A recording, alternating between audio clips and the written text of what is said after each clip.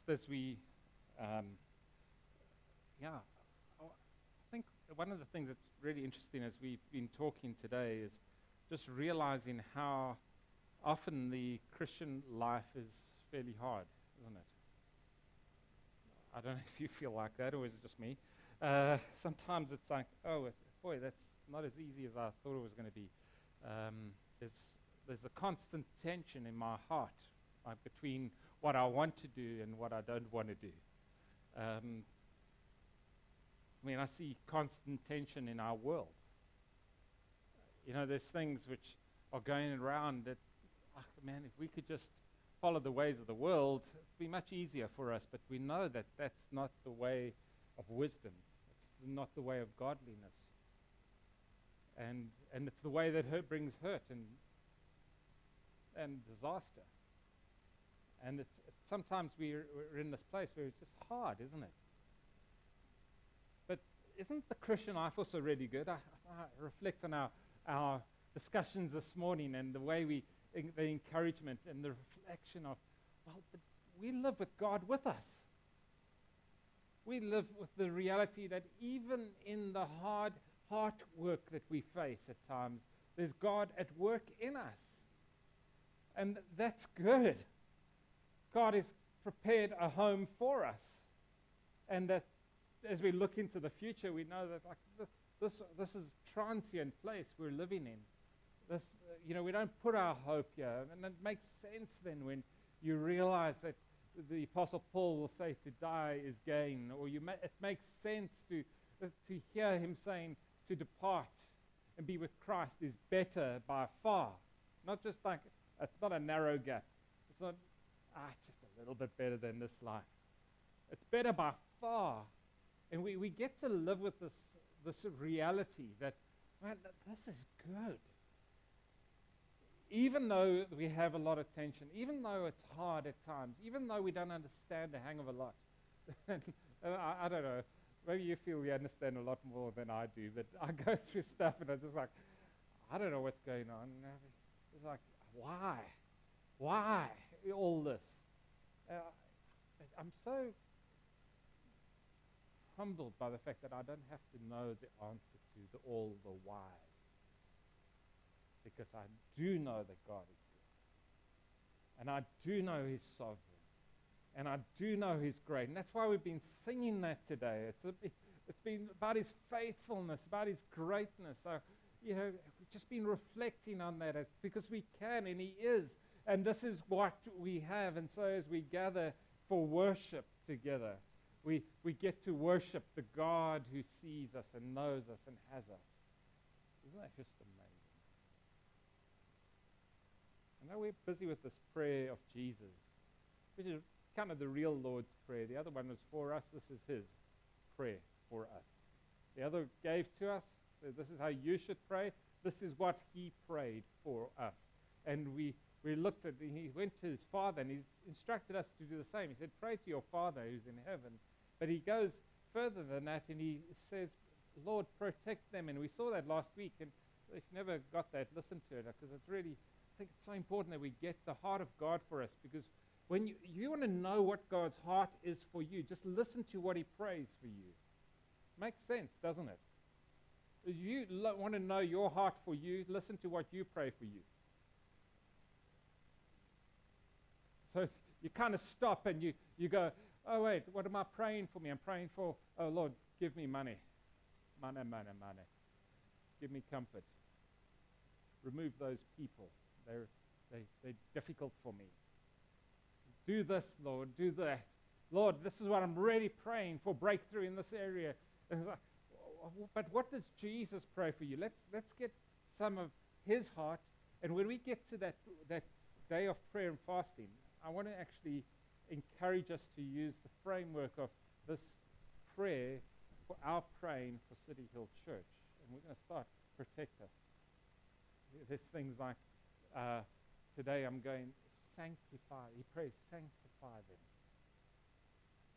He prays, unify them. He prays, multiply them.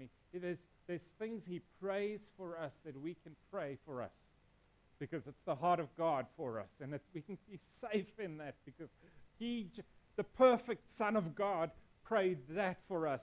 There was no sin tainting his prayerfulness. His prayers were pure. And here we get to stand and we go, what do we pray for each other? Why do we pray for City Hill Church? This is what we pray. And I want to encourage you in that. But I'm going to read this because as we do this, I think the one thing we've got to see is that the church belongs to Jesus. It's his church. He says, the Father has given it to me, and it belongs to the Father, and it belongs to the Son. We are his. You're not your own. You've been bought with a price. And that's fundamental in this whole thing is we belong to him, so let's live that out. Let's live like we do. And so as we belong to him, he's praying for that which belongs to him, that he cares deeply about, that he died for, that he paid the price of his own life for, so that you can have the forgiveness of sins and eternal life in Jesus Christ. And he prays for you. I want to just start from verse, where am I going? From verse 9 down to verse 19. And he says this, I pray for them. I'm not praying for the world, but for those you have given me because they are yours. See? Everything I have is yours, and everything you have is mine, and I'm glorified in them, and that's in you. So he's saying, you're mine. This is all about him. I'm no longer in the world, but they are in the world, and I'm coming to you, Holy Father. Protect them by your name that you have given me, so that they may be one as we are one. While I was with them, I was protecting them by your name that you have given me. I guarded them, and not one of them is lost except the son of destruction, so that the scripture may be fulfilled. Now I'm coming to you, and I speak these things in the world so that they may have my joy completed in them. This is why God is here. The completion of his joy in you. I've given them your word. The world hated them because they are not of the world, and I'm not of the world. I am not praying that you take them out of the world, but that you protect them from the evil one. They are not of the world, just as I am not of the world. Sanctify them by the truth. This is what I'm looking at today. Sanctify them by the truth. Your word is truth. As you sent me into the world, I have also sent them into the world. I sanctify myself for them so that they also may be sanctified by the truth. What a great prayer for us. Very encouraging. You know, looking at that verse 17, it's in the context of something that is a characteristic of every believer, because verse 16 highlights this when it says they are not of the world, just as I am not of the world. Like there's something, we are not of this world. We are in this world. And Jesus says that repeatedly, but we are not of this world. This world does not define you. It's interesting how often we want this world to define us and give us definition, give us the boundaries that give us definition. But you're not defined by this world.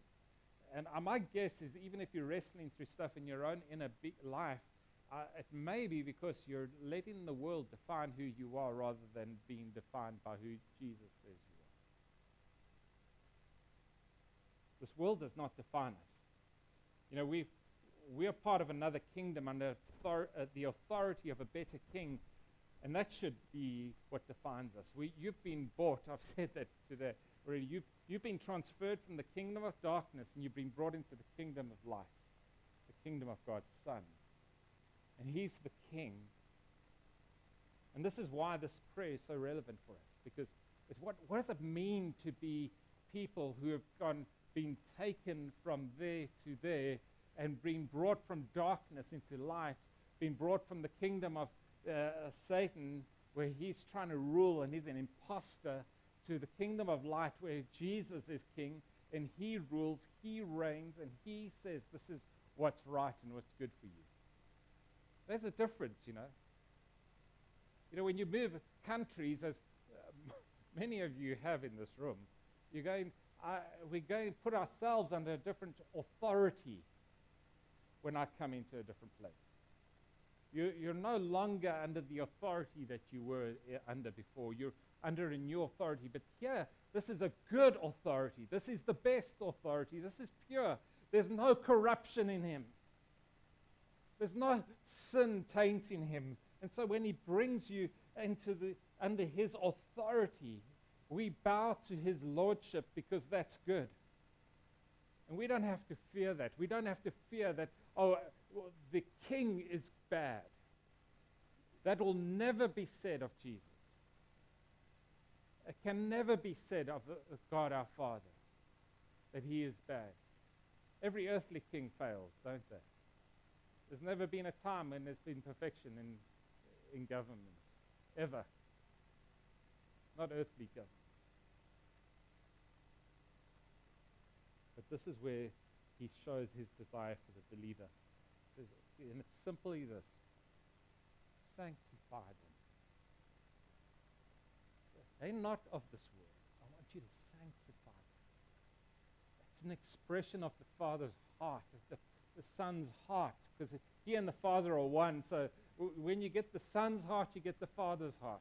So when he says sanctify them, he's really praying, Lord, sanctify them. This is the area of our conflict in our hearts. This is the area that we fight with a lot. Yeah. I'll get onto that. It's a good question because, and I think that's exactly the right question to ask, because we often use words and terms that like we throw out and we read in the word, but we need to know what it means. And I'm going to get onto that in a second. Because Romans 8 tells us a part of God's plan for us is that he's going to conform us into the image of his Son. So when those he predestined, those are the ones he plans to conform to the image of Jesus. There's a change. That means we weren't before in the image of Jesus. We weren't carrying that before, but now we are. And the desire for God is to have us sanctified. Just hold on to that word, sanctified. And that's the thing that puts us into conflict with the flesh, the world, and the devil. So what does it mean? I'm glad you asked, Fiona. There's 4 things I want to just say this means for us. And it's the 4 simple things. And I'll put them like just in these 4 things, and then if there's needs more clarity, I'll give that. The first thing is that he's praying. When he prays, sanctify them, he's saying, prepare them. Prepare them. Make us more ready for our home. See, if this world is not our home, he's praying, Lord, Father, make them ready for their home. Because we are otherworldly people. This world is where we don't settle here. And it's so easy to settle here, right? Sometimes we just want to go, man, this is all that we can see. This is what we embrace. And we go, let's just make this the place of our comfort. There's a better place. In 1 Peter 2, verse 9 to 12, we're given some indication of this. Just look at this. You are a chosen race. That's what you are. A royal priesthood, a holy nation, a people for his possession, so that you may proclaim the praises of the one who, what? Called you out of darkness into his marvelous light. Once you were not a people, now you are God's people. See the transition that's gone. You've not received mercy. You had not received mercy. Now you have received mercy. Dear friends, he says, I urge you. This is what characterizes us as strangers and exiles.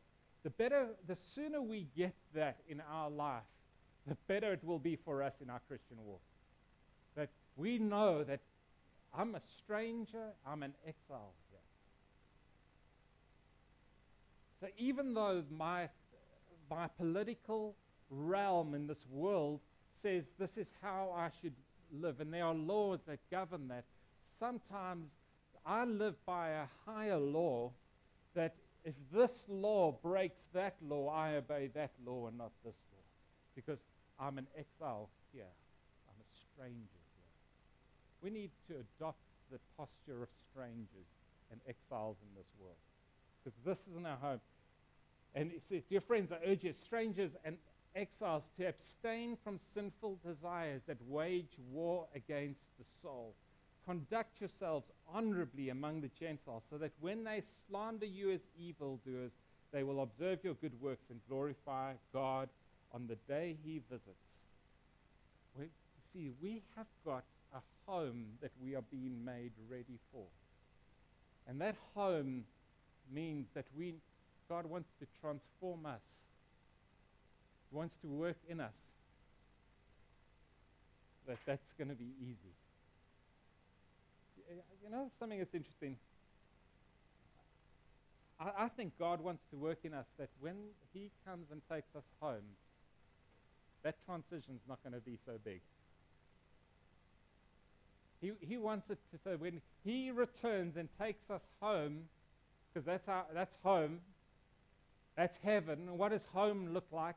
It's a place of purity. It's a place of holiness. A place that is filled with the glory and the excellences of God. Now, holiness is a place for the person who is carnal in their hearts and minds and spirits and just like worldly in every way. Holiness is a terrifying place to be in. But for the Christ follower, God wants to make us ready for a place that the transition's not so bad. We don't have anything to fear. We have been justified. We stand in that. And now, when we say we are being sanctified, there's a simple definition for sanctify them. Make them into what they already are in Christ. So he's wanting us to become, in this world, ready for the next by changing us into what we already are. Because there's no condemnation for those who are in Christ Jesus. So we don't fear that place. But man, sometimes we need to just embrace this is what God is doing, make me ready for it. See, you and I are not meant to settle here.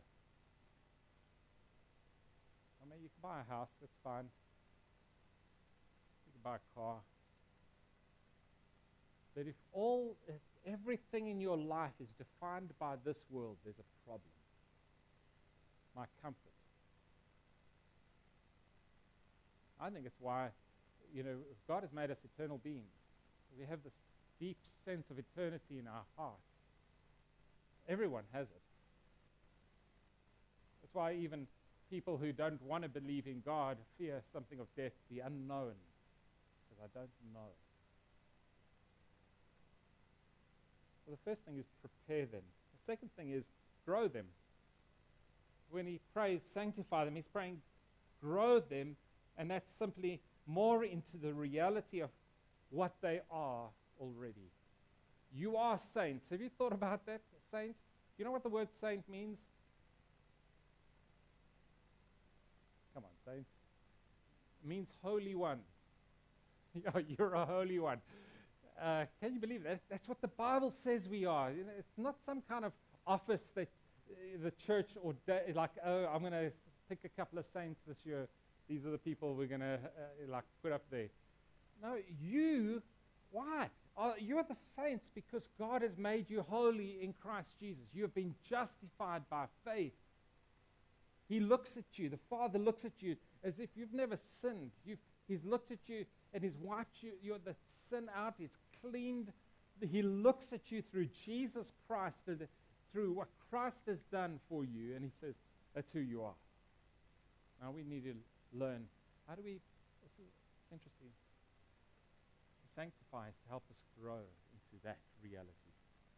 I'm going to become more and more what I already am. The third thing is purify them. It's cleanse and make holy. It's something This is perhaps the harder part for us, as he makes us more like Jesus. And that's such like a heart work that he's doing. He's working in us to make us hate sin more and love righteousness more. And if we don't know how much that is, what he's teaching us is, as we learn to hate sin, it's like he's revealing more and more of the depth of that to us. Going, no, we get it. Okay, I'm not committing adultery. I'm not doing that. And then he shows us something. He takes a layer off and says, look at your heart. Look at this covetousness there and the envy. Look at the bitterness that's there. Let's deal with that. Then he takes those layers off, and he keeps showing us, because this is a work of God in our lives until he returns or takes us home. It's constant. In the Psalms, we're called to worship the Lord in the splendor of holiness. That's a glorious place of joy and wonder for the one who has their heart after God. And the fourth thing is consecrate them. So the four things are prepare them, grow them, purify them. Fourth thing is consecrate them. Set them apart for a holy purpose. Jesus says here, I sanctify myself for them. Did you see that? It's an interesting thing. Jesus was holy. He didn't need to be made holy. He didn't need to, he didn't need to grow more in his holiness. He was holy, but it was consecrated. He had set himself for a holy purpose, the purpose of being your Savior. I sanctify myself for them. I set myself apart. Every one of you has a holy utensil at home. That's true. Your toothbrush. That is set apart for you, I think. While nobody else is in my house, as long as Jenny's away, if Stephen's not around, anybody else is around, my toothbrush can be used by anyone. But when everybody else returns, it's only for me. Because when they're away, nobody else is around to use it. So it's always for me. It's my holy utensil that's set apart for my use. And there's a sense in which God is saying, Jesus said, I set myself apart for you, to serve you, to show love to you, but I'm calling you to be set apart for me. And I think there's something of this coming out today in our talks in this place. God is saying, I want to set you apart for my purposes. But here's the thing, what is the means God has then ordained for us to be sanctified? And this is important. It says, sanctify them by the truth. I think there's some ways that this resonates, it must resonate in our hearts. So, as I was thinking of this, I took out Romans chapter 12, verse 1 and 2, where it says this, therefore, brothers and sisters, in view of the mercies of God, I urge you to present your bodies as living sacrifices, holy and pleasing to God. See, holy, I want you to put yourself apart. Your body, you are meant to be holy and pleasing to God. This is your true worship. We're saying, Lord, take me, take my everything around me. Then he says, do not be conformed to this age, but be transformed by the renewing of your mind, so that you may discern what is good and pleasing and the perfect will of God. Now, truth is a tool God uses to renew our minds. How else do you become discerning unless you know this truth?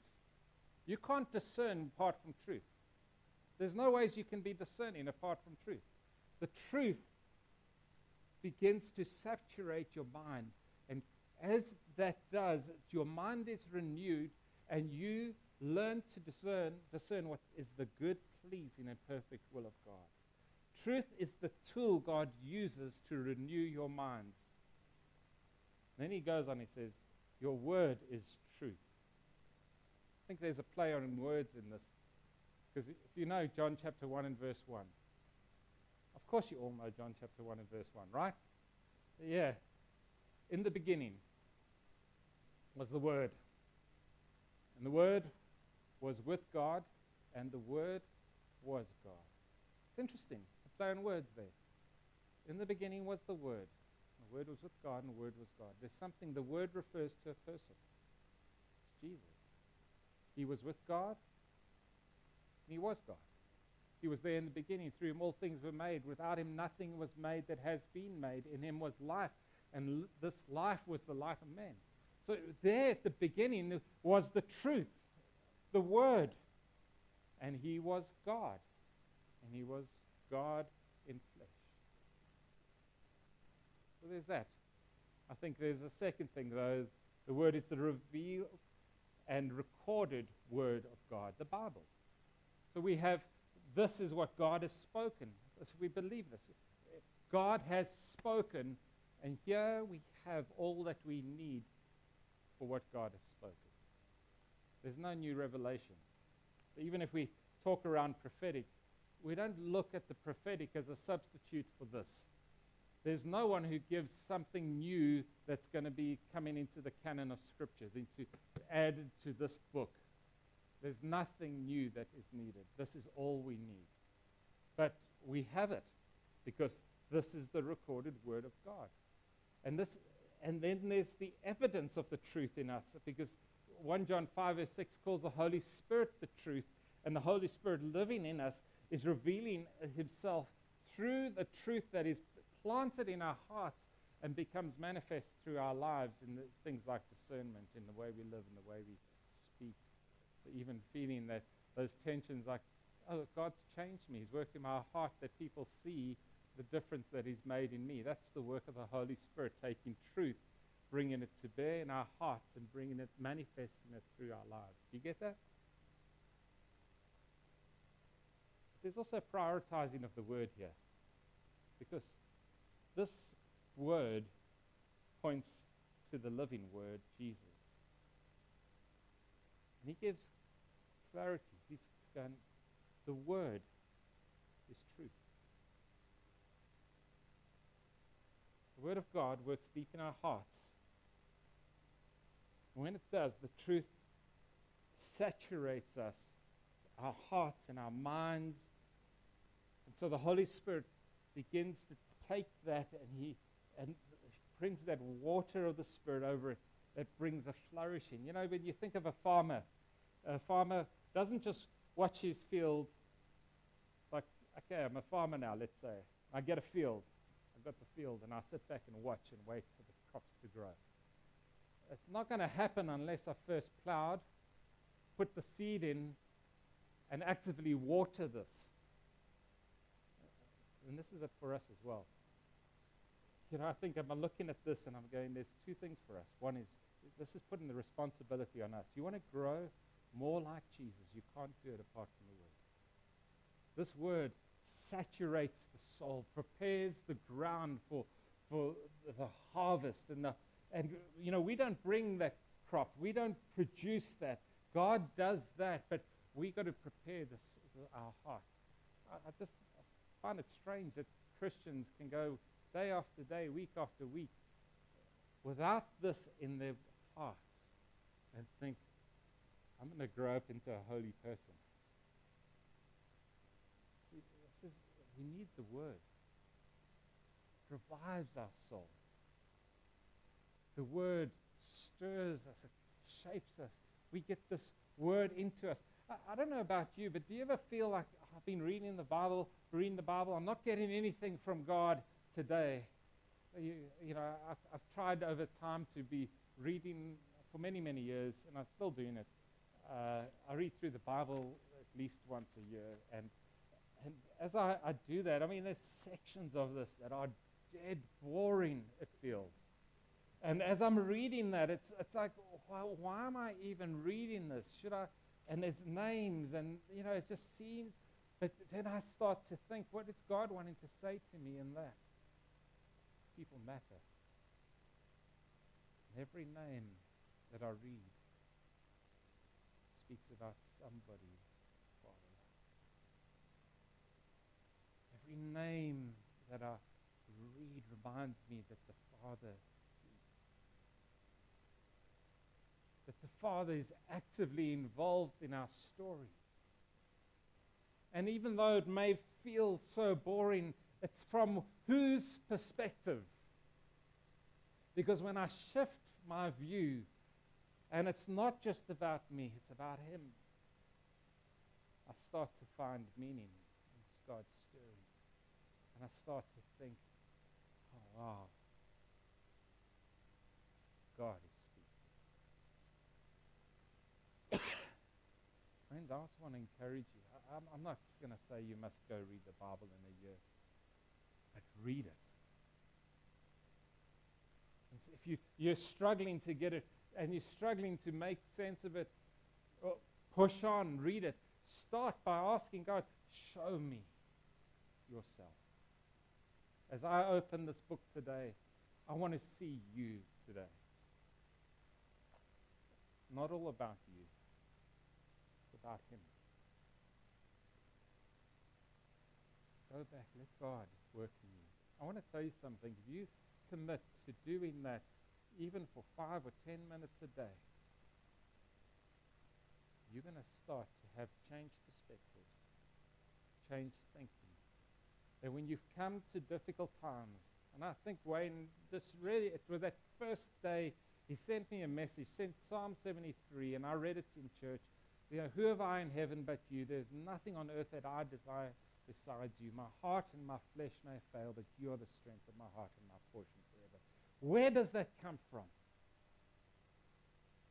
I know he reads the Word. Friends, I said we come in with that encouragement. My heart and my flesh may fail. You are the strength of my heart, my portion forever. You've got to be in the Word to get there. Let's encourage each other. I want to encourage you. Maybe your habit is to get up too early or too late to do this. Well, get up a bit earlier. Set your alarm every day. You don't have to spend an hour. Might grow to that. But spend time. And spend time with the Father. He speaks. And because He speaks, we can listen. You see, because when we get the Word, there's room. That ground of our hearts that ground has been plowed. The seed is being sown. And there's room for God to produce growth. And that's what He does, because God's Spirit works, taking what's put there, and He brings life to it. True story. It's true. See, the Word of God transforms those who welcome it. So Psalm 19, verse 7, just says, it's just I think I got it up there, hey? The instruction of the Lord is perfect. This is the psalmist, was it David? That he's just going like this word. The instruction of the Lord is perfect, renewing one's life. Don't you want renewal? Well, dig into the instruction. The testimony of the Lord is trustworthy, making the inexperienced wise. Don't you want wisdom? Get in the Word. The precepts of the Lord are right, making the heart glad. Don't you want gladness of heart? Get in the Word. The command of the Lord is radiant, making the eyes light up. Don't you want your eyes to be lit up? Wow. Get in the Word. The fear of the Lord is pure, enduring forever. The ordinances of the Lord are reliable and altogether righteous. They are more desirable than gold, than an abundance of pure gold, and sweeter than honey dripping from a honeycomb. If your experience of reading the Word doesn't have that, ask God to give it to you. In addition, your servant is warned by them, and in keeping them, there is abundant reward. Amen. Reward. You know, I stand before you today as a guy like, my job is this book. That's my job. My job is to communicate it, help you apply it. But before that's my job. That's what I need to do in my own heart. I've got to be wrestling through this. You know, one of the biggest criticisms of like Bible college students is that it becomes a textbook. And it's not just simply a textbook, it's the living Word of God.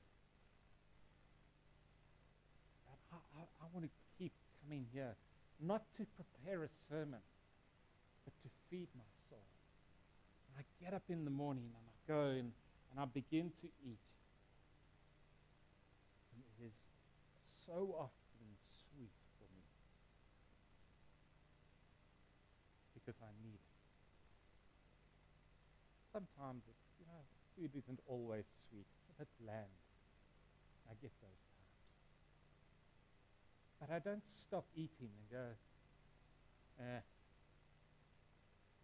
never filled me today. It was enough. Funny how we are in this world. I was like, it's been so hard to do this, like to have a quiet time. I'm just going to stop.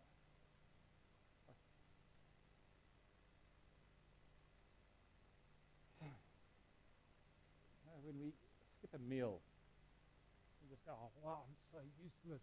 Why did I skip a meal? I'm never going to eat again. No, we pick it up next time round, and we just go straight back because we know it's good for us. This is what I do. This is what we need to do. See, when I stand, I preach. I'm called, preach the word. There's a time when the truth is not going to be palatable for the hearer. Preach the word. When a time when the people will oppose what the truth is, preach the word. When people don't like what I'm saying, preach the word. Because if it's the word, I don't care if you don't like what I'm saying. I want you to like what the Spirit of God is saying in the word. Let's do this. Church, we're praying, Lord, set a fire down in my soul that I can't contain, that I can't control. I want to tell you something, God's not going to do that apart from this. This is going to stir that. Understand who God is. Know Him. Let's pray.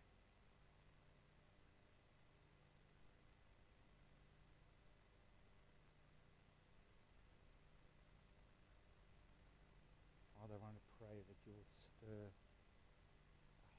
deep heart longing for you in our lives.